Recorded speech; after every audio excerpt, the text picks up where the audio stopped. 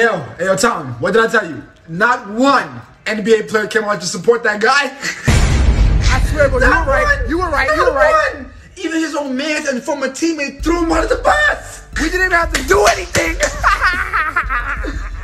It's crazy when they told him to shut up and dribble, he backed him up. He came into the same first man. They don't stick together for nothing. Maybe them free Popeye chicken sandwiches will probably bring them together. This is gold. We don't have to do anything no more. We just gotta throw the narrative out there and they eat their people up like wolves. They don't stand for anything. Do they not realize we don't do that to each other no matter what we did wrong? Right, remember the Gucci face incident? Remember that little H&M thing? We're not wearing H&M no more. Shut the fuck up.